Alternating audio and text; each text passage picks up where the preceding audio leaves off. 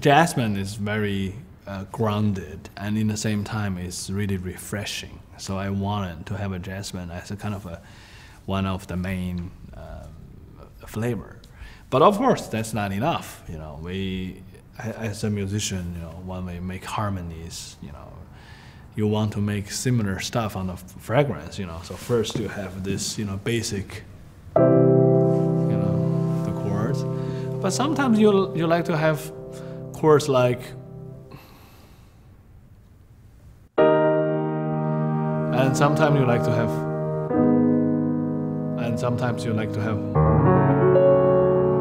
you know, and so we need to blend those flavors. So we actually have all kinds of different wood material. A lot of those instruments produced on the wood.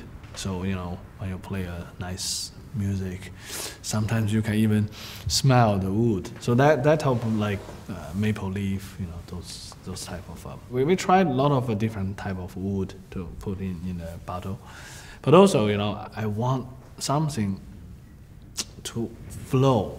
You know, as a musician, everything, no matter how difficult it is need to have this beautiful flow. We put a lot of materials that you will smell, you know, to give you this uplifting flyingness of taste.